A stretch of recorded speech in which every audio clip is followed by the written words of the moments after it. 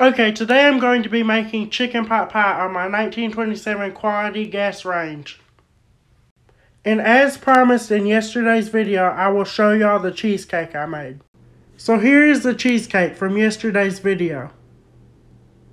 So I'm going to use this book for a recipe for chicken pot pie.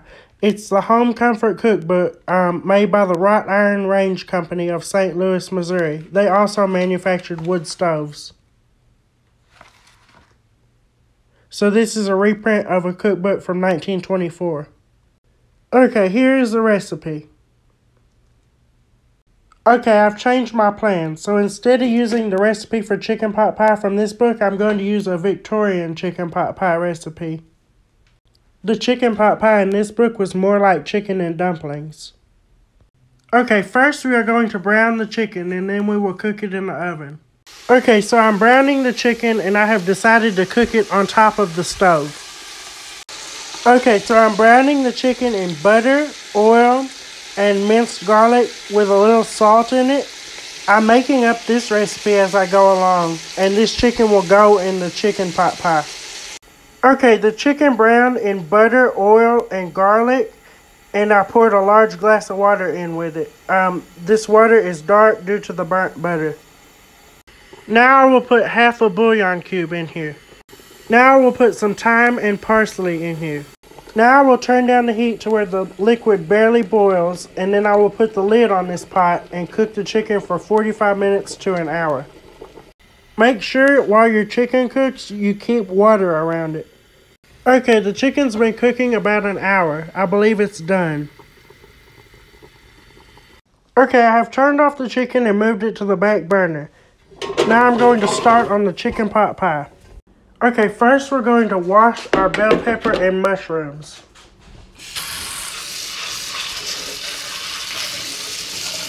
Okay, now we'll begin on the chicken pot pie filling.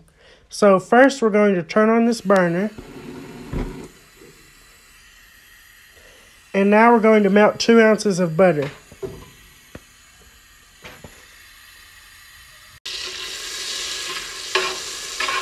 Okay, the butter has melted. Now I'm going to turn off the burner so I don't burn the butter. Now we're going to cut up 2 ounces of mushrooms. Or 1/4 a cup. Now I'm going to core and de-seed this bell pepper and then I will chop it up. Okay, I have diced the bell pepper and sliced the mushrooms. Now I will turn back on the burner with the butter on it. Now I will add the bell pepper and mushrooms to this butter. I will cook this until the mushrooms and bell peppers are soft. Now I'm going to slowly stir in 2 ounces of flour, which is about 1/4 a cup of flour. Now I will add 5 ounces of sour cream. Now I'm going to add 5 ounces of chicken stock. Now I will add 2 tablespoons of sherry. Now I will add 1/2 teaspoon of English mustard. Now I will add some salt and pepper to this. Okay, now I'm going to turn off this burner.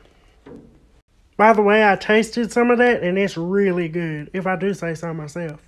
Now we're going to line this pie pan with a pie crust. Okay, the pie crust is in place. Now we're going to cut up the chicken we just cooked and fold the pieces into this. Okay, I have separated the chicken broth from the bone and the meat, and I have separated the meat from the bone. Now I will heat the filling of the chicken pot pie back up, and I will add the chicken.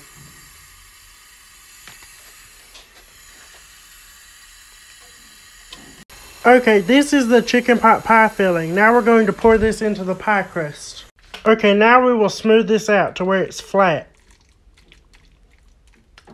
Now I will light the oven and preheat it to 400 degrees.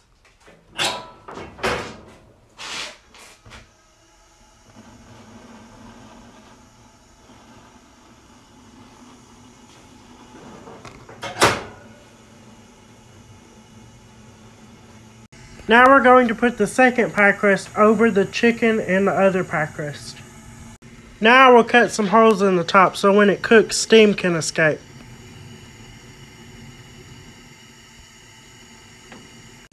Just before I put this in the oven, I'm going to beat 1 egg and brush this over the top of the crust. Okay, now we're going to bake the chicken pot pie at 400 degrees for 25 to 30 minutes.